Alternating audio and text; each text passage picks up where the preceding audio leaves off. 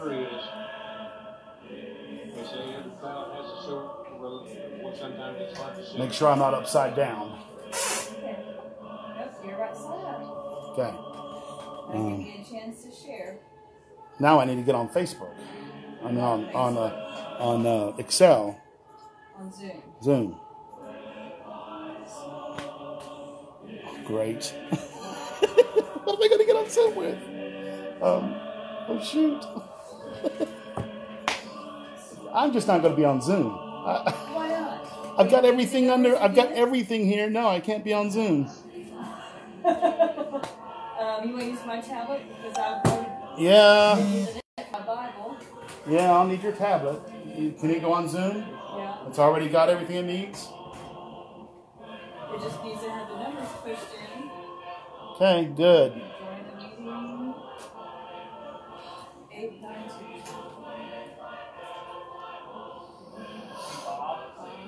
Yes. Trying to sing a song first, and then Okay. Thank you. You need it one more thing. I know it.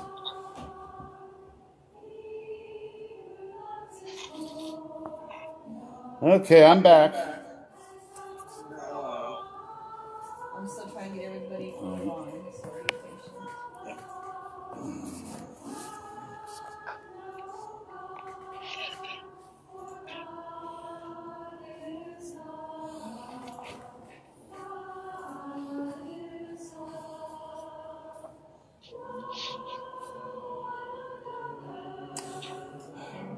And running around like a chicken with my head cut off, trying to get all this back up again. Using the various things we have. I don't begrudge it whatsoever, but there's so much more that I get set up for our morning assembly. So I'm sorry if it has me being rushed and everything when everyone is there.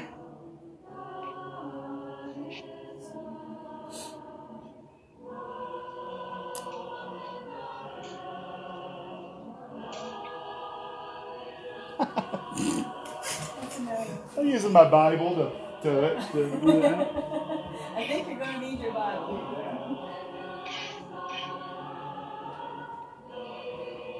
That's okay. I've got other Bibles.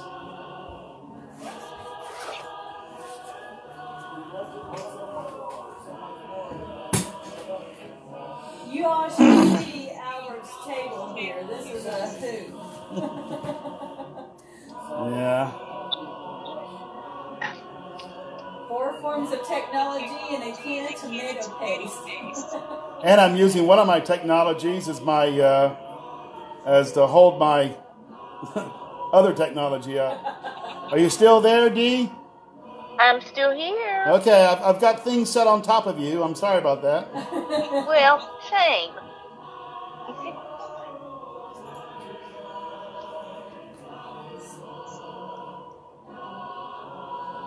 Okay, let's get the time. It's a good one to start. Yeah, Services with. it is.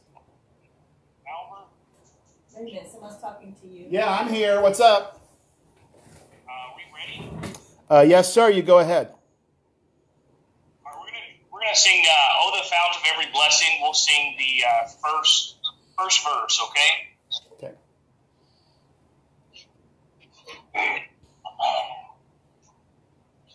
And I'll try to give you a count. That way we can That's helpful. to stay on.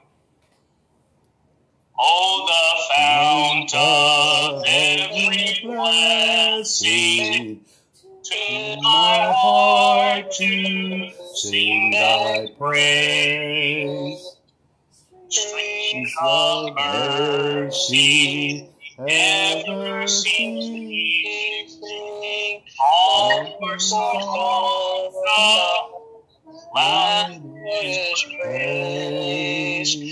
Teach me heaven to adore thee, may I still thy goodness prove, while the hope of endless glory Fill my heart with joy and love. All right. You ready, Chris? Ready, Bob? You know, as we gather around the table, we have to think, and so often you hear the words from Paul's writing in 1 Corinthians chapter 11, beginning with verse 23. He said he received what he taught from the Lord, and that he, on the night he was betrayed, took bread, and he offered it to the apostles.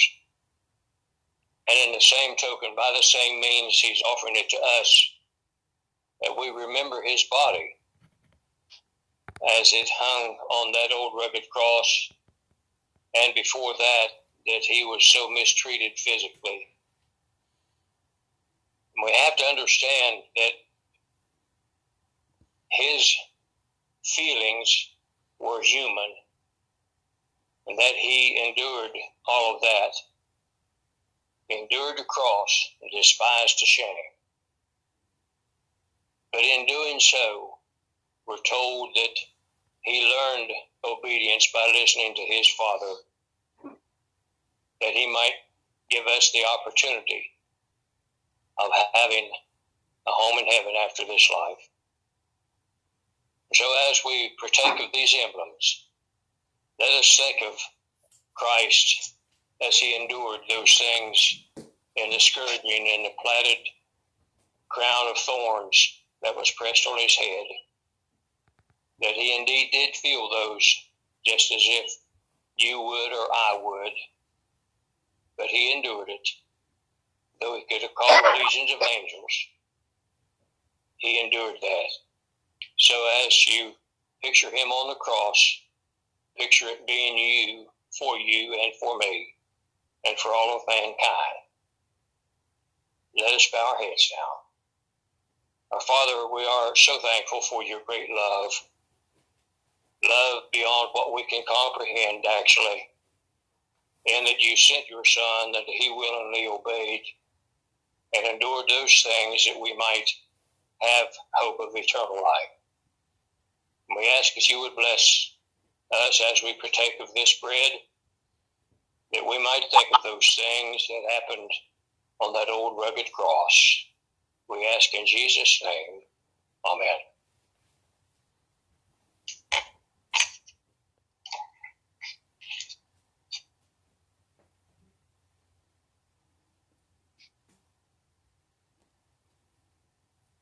And now continuing our thoughts of those scenes of Calvary, that we see the blood as it poured from his body. But without the blood, the shedding of blood, there is no remission of sins. And he willingly gave his life and shed his blood, that we could have that hope if we just listen to him and do as he has instructed us, that we will have that home in heaven after this life. Bless us again as we partake of this fruit of the vine, the wink of that blood that was shed for the remission of all sins of mankind. We ask in Jesus' name, amen.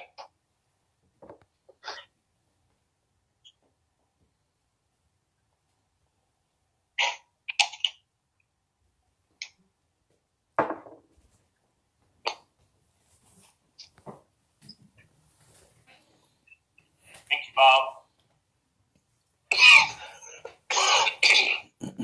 You're welcome.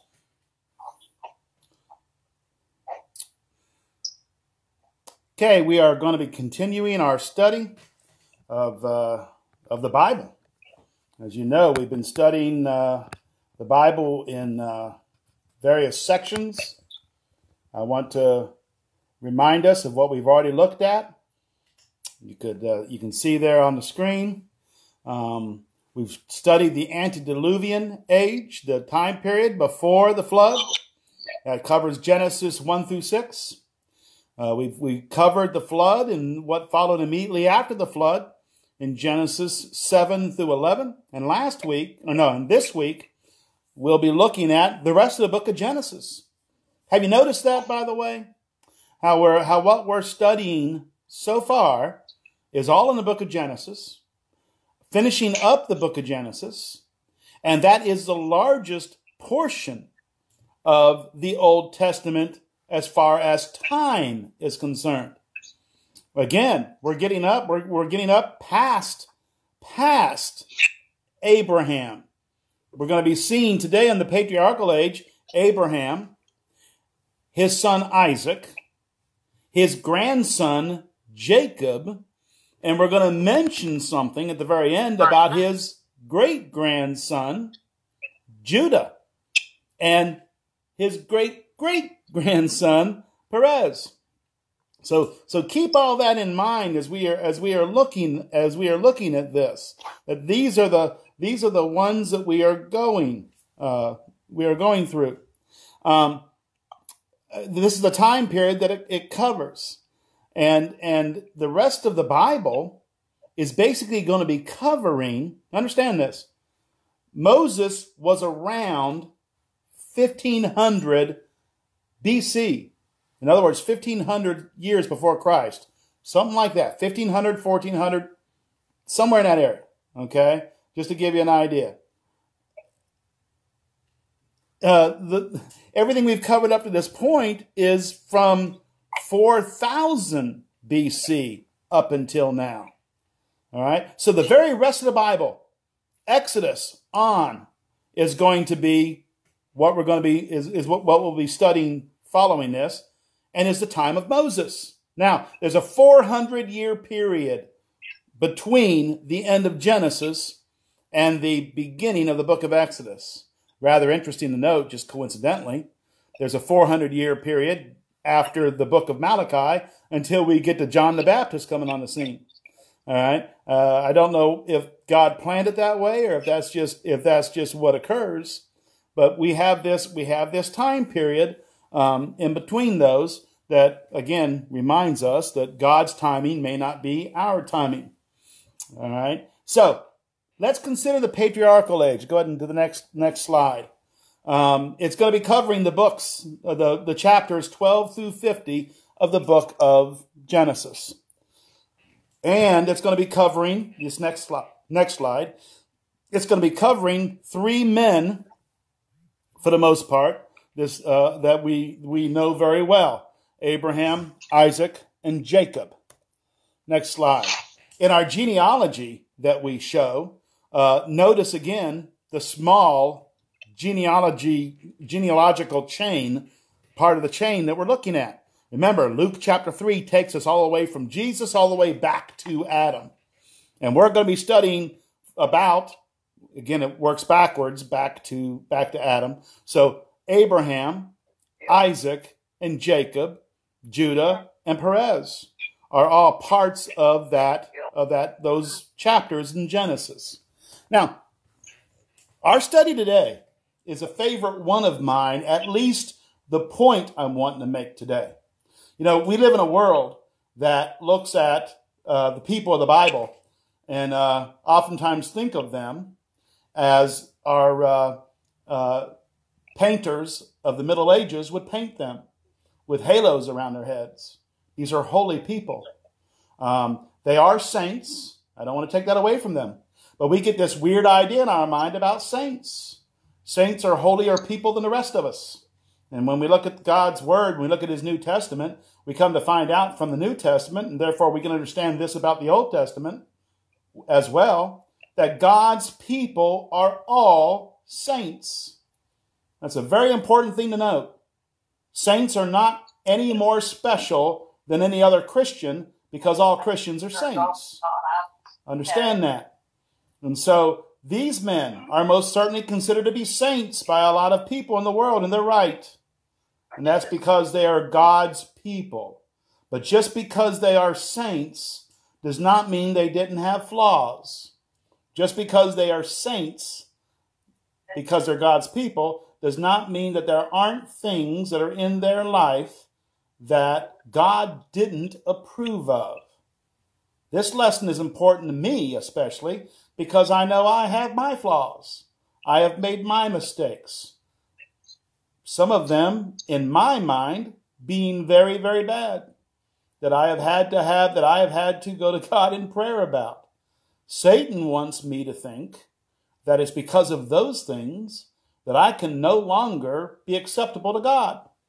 And I couldn't if it wasn't for the blood of Jesus Christ, when I come to him for forgiveness, giving me salvation from the forgiveness from those sins. We're going to see the same thing about these men. Let's take their halos off, seeing as how they never had them anyway. No such thing as a halo.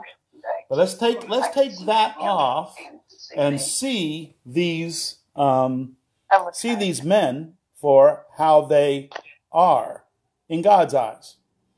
First point, and we're going to be looking like we've always looked at, God's plan to save in action. The very next slide. God's plan to save in action. Let's see how we can view that in this portion. As seen through faulty father Abraham. Now, I'm so reluctant to use that word father, but except for the fact that God's word uses it. And it doesn't use it the way we oftentimes do in our society as just some kind of title. This word was used by the man in Hades, the rich man in Hades, and it's because he was a descendant of Abraham. He was a Jew. And so he called Abraham his father because Abraham was his father. Okay? We normally would use the word grandfather, or in this case, great, untold number of greats, grandfather, Abraham.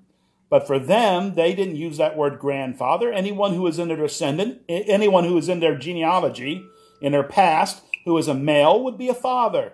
And that's how in Luke chapter 16, the rich man identifies Abraham, his father, his ancestor. Okay? But he's a faulty man. What do I mean by that? Go to the next point. Abraham came from a family of idol worshippers. Let me get my Bible. It walked off on me. Abraham is from a family of idol worshippers. Did you realize that? Go with me to Joshua 24:2. Joshua 24:2. If you think there's something in your past that will keep you from being able to be useful to God, look at what we see about Abraham. Abraham says in 24, it says about Abraham in 24:2. Chapter 24:2. Joshua said to all the people, "Thus says the Lord God of Israel, from ancient times your fathers lived beyond the river, namely Terah, the father of Abraham, and the father of Nahor, and they served other gods." Father of Abraham, father of Nahor, Nahor being Abraham's brother, Terah being their father. Those three, served other gods. There can be no doubt whatsoever. Abraham was brought up by Terah, who was an idol worshiper. And by inspiration, Joshua is saying here, Abraham and his brother Nahor were idol worshippers. Okay, so where he starts off with is worshiping false gods. That's where Abraham had been. Again, I said this last week, and I'm sure I said it probably the week before. That's a wonderful thing about the Bible. The people in the Bible, we get to see them, flaws and all. Flaws and all. God does not whitewash the situation. And I think that's important for us to see, because we are able to see how God can use us in this situation. Whatever your past is. Go to the next point. Fearful liar. In Genesis chapter 12. I'm not going to read these. You can read them on your own. Genesis chapter 12, verse 19. In Genesis chapter 20, verse 2. And I kind of wish I would have had the word cowardly liar there. Okay? Just sounds too much like Cowardly Lion, and that's the Wizard of Oz, and that would really confuse me. But, be that as it may. Cowardly liar. Okay? That word coward, because Abraham was, at least in 2 different times in his life. He went into a nation with his wife Sarah, or in chapter 12, verse 19, she was known as Sarai at the time. But he went into two different nations, those two chapters, with his wife, who was recognized as a very beautiful woman. And when he went in those nations, he was afraid. Why was he afraid? Because he knew that sometimes evil men would kill someone to be able to have their wife. And so what does Abraham do? A hero of the Bible. And I don't want to take away from that. As far as I'm concerned, he is a hero of the Bible. But he has his flaws. Abraham told, in one place he was in Egypt, and he told Pharaoh this. And another time he spoke to Abimelech, another nation, another name that merely was passed down like Pharaoh was for their kings. And you'll see why I mention that in a few moments. But Abraham told Pharaoh in chapter 12, and again Abimelech in chapter 20, Sarah's my sister. Not only that, so that they wouldn't kill him for Sarah, he allowed them to take Sarah and put Sarah in his harem. And I don't think any of us have any illusions about what it means to be in someone's harem. They were going to be Pharaoh's concubine, or if he wanted to marry them, his wife, so that he could have sexual relations with her. They could have sexual relations with her. Abraham allowed this. And when you look at Genesis chapter 12, verse 19, and Genesis chapter 20, verse 2, in each one of those instances, the reason he told Sarah to tell those men that Abraham was her brother is because he was afraid they would kill him and take her. So instead, he lied and gave her to him. That's Abraham. Okay? A husband who should be there to protect his wife. A husband who should be there to die for his wife. As Paul says in Ephesians chapter 5. Instead, he allowed Pharaoh to have his wife. Now, God stopped everything before anything sinful could happen in both cases. But do you know what it makes clear in each one of those contexts? Especially in chapter 20. Chapter 20 makes it clear that God says it. It's clear in both cases. But God said it to Abimelech, I know that you did not act incorrectly. Now, what's ironic about that? Well, what's ironic about that is Abraham did. Abraham, a follower of God at this time, acted incorrectly.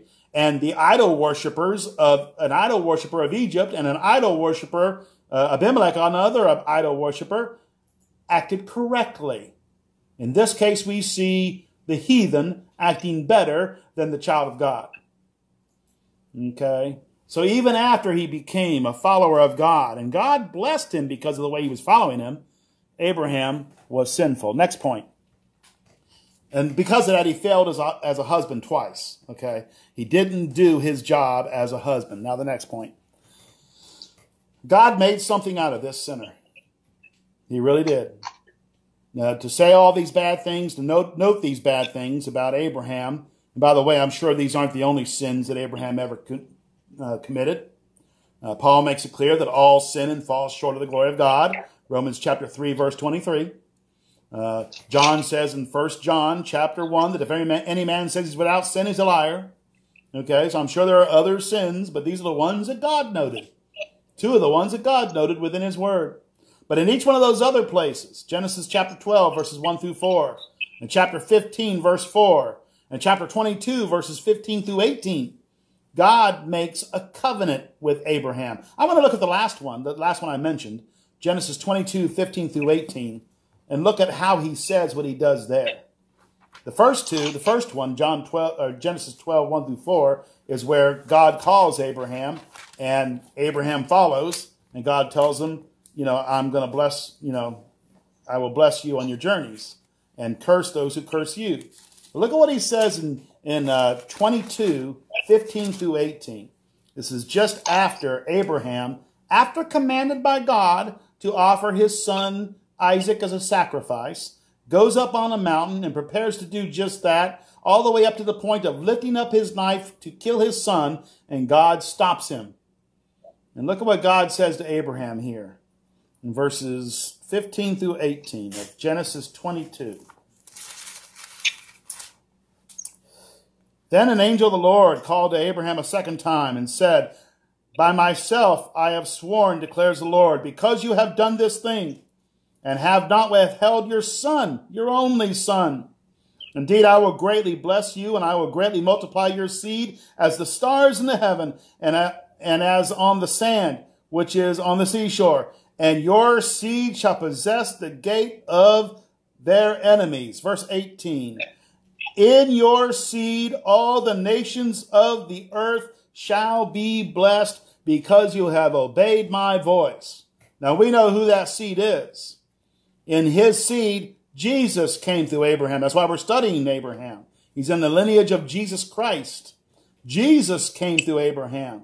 Paul uses this very point in Galatians chapter 18. In Galatians chapter 3, In Galatians chapter 3, Paul uses this very words here, in your seed, all the nations will be blessed. He uses that very point to make it clear that this was speaking about Jesus Christ.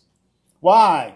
Because Abraham had obeyed the Lord. Yes, the former idol worshiper, the former liar, the coward Abraham, the man who failed his wife, Sarah, he was used by God in order to be able to bring about the Christ. And God approved of his obedience, but he did not approve, obviously, of his sin. And so this is important for us to note. We can beat ourselves over the head because of things we've done in the past, and perhaps rightfully so. Take the perhaps out. Rightfully so. But we shouldn't do it once those sins have been covered by the blood of Jesus Christ. We should recognize that God is able to take care of those sins. Sometimes there may be ramifications for those sins, earthly ramifications for those sins, but we should never consider ourselves to be guilty of those sins anymore. We should certainly not be able to think of ourselves as not being able to be used by God. So, go ahead and go to the next part of the slide. So there you see Abraham, who was willing to sacrifice his son Isaac, was able to be in the genealogy of Jesus Christ, and through him, a blessing to the entire world. Next point. Abraham's son. God's plan to save in action is seen through his son, Isaac, who also, by the way, was a faulty father of Jesus Christ. First point. Followed in his lying father's footsteps. In Genesis chapter 26, verse 7, you know how they often talk about the idea that you need to be careful of your example in front of your children? Your children are basically going to grow up to be another you and do many of the same mistakes that you make. Well, in Genesis chapter 26, verse 7, Isaac learned from the best, or the worst, his father Abraham. When he was before Abimelech, another king of that nation, not the same Abimelech, okay, that was a name of the kings of that nation. When he was before Abimelech, in Genesis chapter 26, verse 7, he tells his wife, Rebecca, he tells his wife, Rebecca, the exact same thing. Lie to him. Tell me your sister. By the way, his father Abraham had one step on top of him. His father Abraham was married to his half-sister, Sarah. All right. He was still lying. He was not including the fact that she also happened to be his wife, and therefore you shouldn't be committing adultery with her. But Isaac didn't even have that little bit, which it's still a lie. But in Genesis chapter 26, verse 7, he tells his wife to tell Abimelech the same thing, to be able to save his skin. And so he was a cowardly liar. He also favored one son over another. In Genesis chapter 25, verses 27 through 28, something no parent should do. A very difficult thing on the child who is not favored. Okay, he liked Esau better than his son Jacob. By the way, both of them had the problem because his mother Jacob's mother liked him better than Esau. And so I guess it kind of evened out a little bit. It just means that both of them were not liked as well by one of their parents.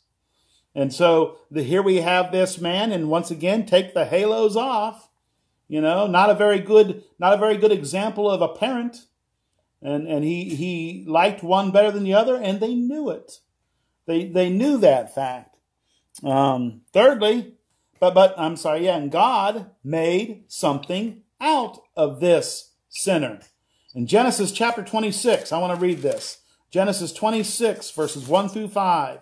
When Jacob was on his way. When Isaac. Never mind. Genesis 26, 1 through 5. We see these words.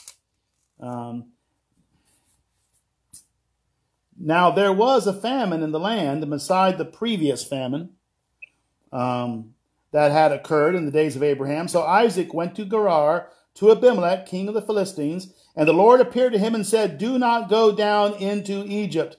Stay in the land in which you are, which I tell you. Sojourn in this land, and I will be with you and bless you. For to you and to your descendants I will give these lands, and will establish the oath which I swore to your father Abraham. I will multiply your descendants in the land as the stars of heaven, and will give your descendants all these lands, and by your descendants all the nations of the earth shall be blessed. Because Abraham obeyed me, and kept my charge, my commandments, and my statutes, and my laws." Now, what's rather interesting about this is it falls right in the middle of the two sins, or the two problems that Isaac had here. He favored his son Esau more than Jacob. That's shown in chapter 25, just previous to this. And he allowed his wife Rebekah to be taken by Abimelech, following that in verse 7, following what I just read. So right smack dab in the middle of two faulty situations of showing himself to be a faulty father of Jesus Christ, Jacob was told by God, "I'm going to bless you. I'm going to use you. I'm going to bless the nations through you." And of course, we recognize, of course, that he's talking about Jesus Christ coming through him, ultimately. But his descendants in the nation, will be huge, and the world will be blessed through his descendants, through Jesus Christ. So go to the next little picture there. We see in that picture Isaac's son, the one we're getting ready to study about, Jacob, receiving a blessing. Now, that's going to be something that shows Jacob being faulty. Let's go to the next slide. God's plan to save in action, as seen through the faulty father, Jacob. Now, what's rather ironic about Jacob is Jacob had another name given to him by God. We all know that name. Even if you never knew this, you know this name. His name was Israel, called by God. The children of Israel, the Jews, Israelites, called after their father Jacob. Now, you would think that you would have a name like Israelite given by God would be a very great name. And it was. It was a name. The word, by the way, means to struggle with God. And the Jews most certainly did that. But Father Jacob, or Israel, followed in his faulty father's footsteps. And what do I mean by that? He was a liar. Go to Genesis chapter 27, verses 18 through 24, is where we find Jacob deceiving his father Isaac. This is rather ironic. Deceiving his father Isaac in order to receive a blessing. Okay, he receives the blessing that should have gone to his elder brother Esau. Now, a lot of people want to point out Esau was not a very good man, that Esau was not the one that God had chosen. That matters neither here nor there. Jacob lied, told his father, "I am Esau," as if God needed him to deceive his father Isaac in order to be able to receive the blessing. If God wanted him to have the blessing, God would have spoken to Isaac and had him give him the blessing. God could have done it in a number of ways. But instead, Jacob lied. Got his brother's blessing. Told his father he was Esau. Esau blessed him. Rather ironic that Jacob, Isaac, was deceived by his son, like he deceived Abimelech. Again, lying just being passed down from generation. He also followed after his father's faulty footsteps. He was a respecter of sons. When you get to Genesis chapter 37, verses 3 and 4, that's where we find out that because Joseph was the son of Rachel, the firstborn son of Rachel, Jacob loved Joseph more than his other 11 sons. He treated him in a special way.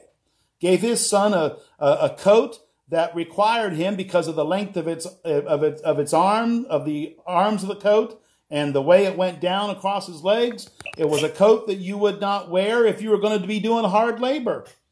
Okay, so he and his brothers were jealous because of it, and he was a respecter of sons, which, by the way, affected his other sons to be very jealous, and they sinned because of it.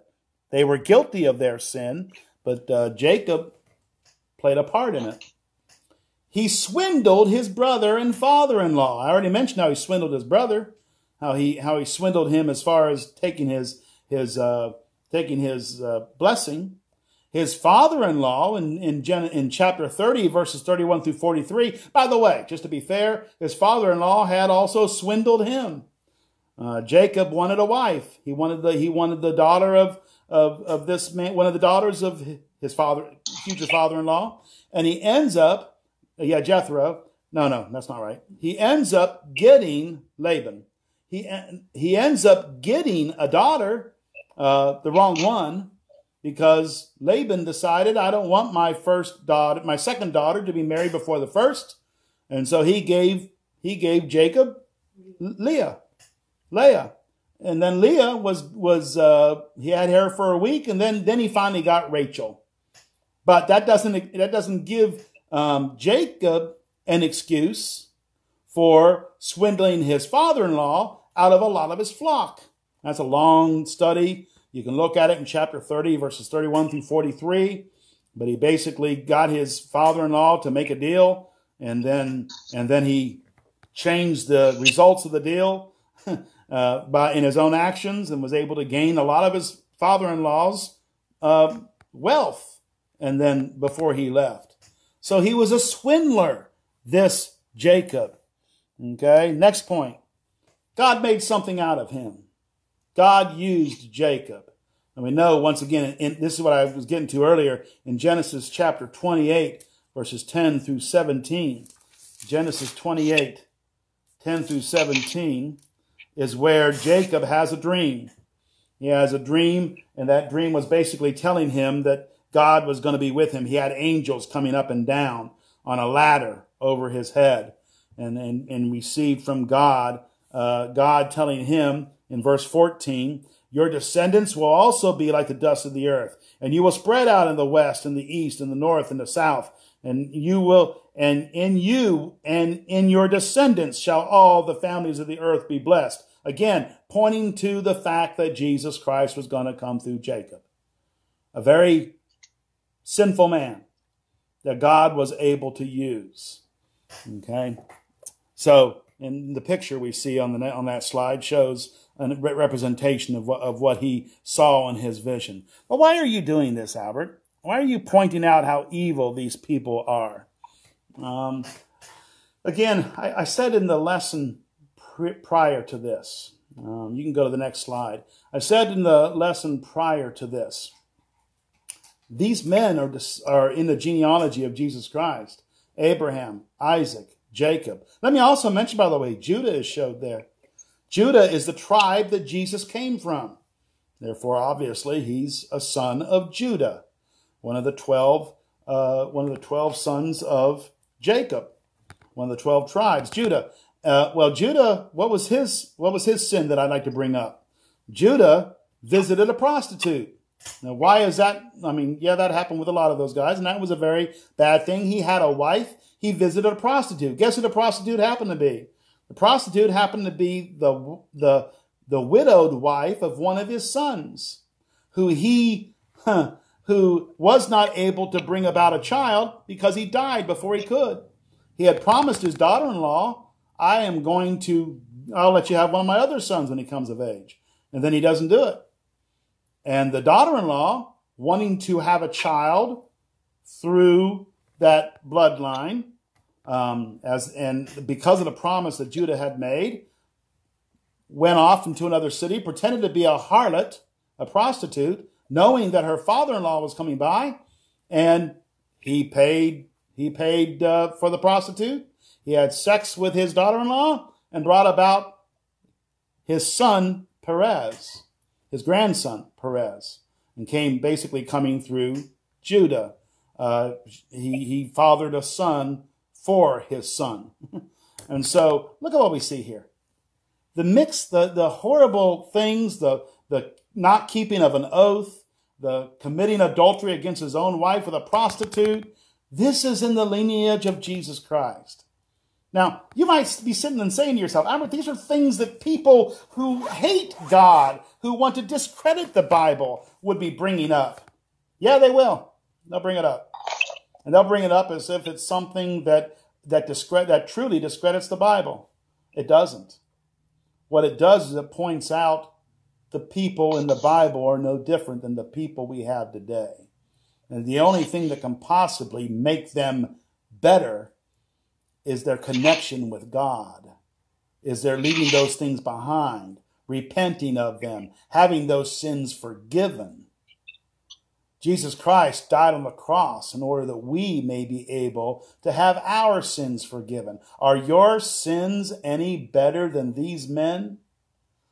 Are their sins any worse than yours? Does it make a difference? Not really. By inspiration, Paul the Apostle in 1 Timothy chapter 1 said he was the chief of all sinners. And yet God was able to use him. Remember, he had persecuted the church. He had had many Christians murdered, drug off to prison, trying to stop God's will, trying to stop Christianity in its tracks from going out. You want to talk about a sinner? Or how about the people on the day of Pentecost? When Peter tells them, you crucified the Christ. They called for him to be crucified. When offered the opportunity to have either Barabbas or himself released, they asked for Barabbas to be released and not Jesus Christ. In other words, for Jesus Christ to die. And Pilate said, what will you have me do with Jesus who is called the Christ? Crucify him.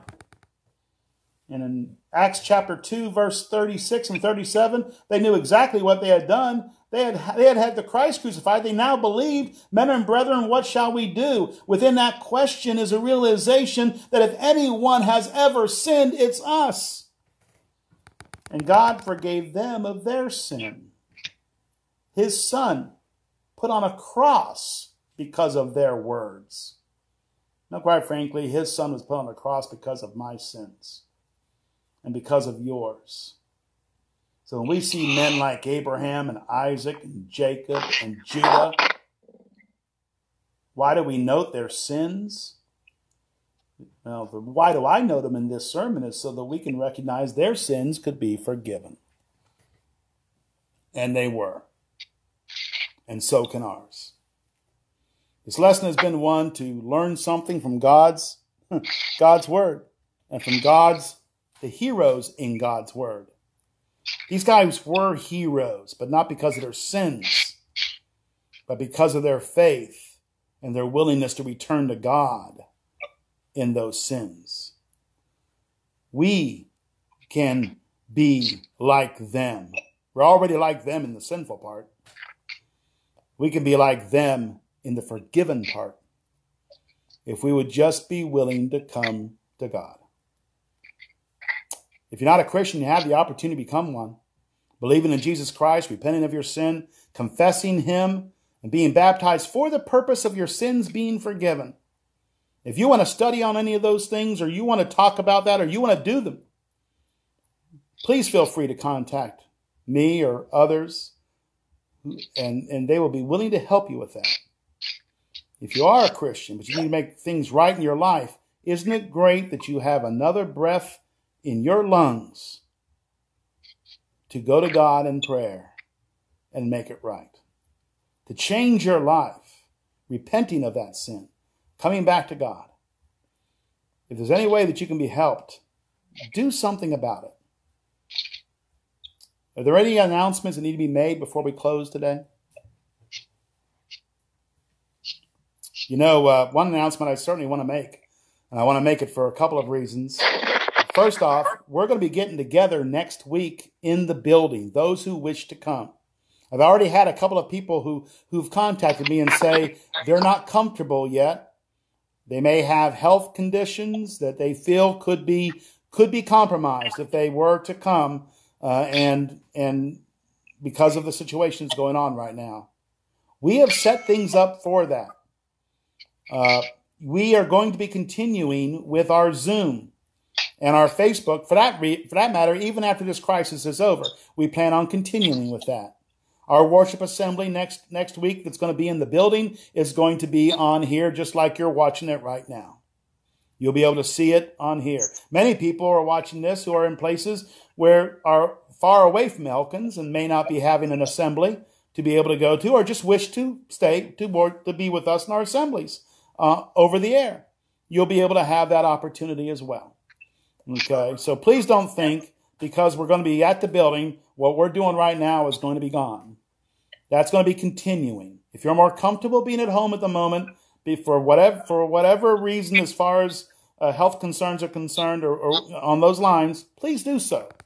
Feel comfortable doing so, recognizing that you'll be able to be with us again when the time is safe for you. Okay.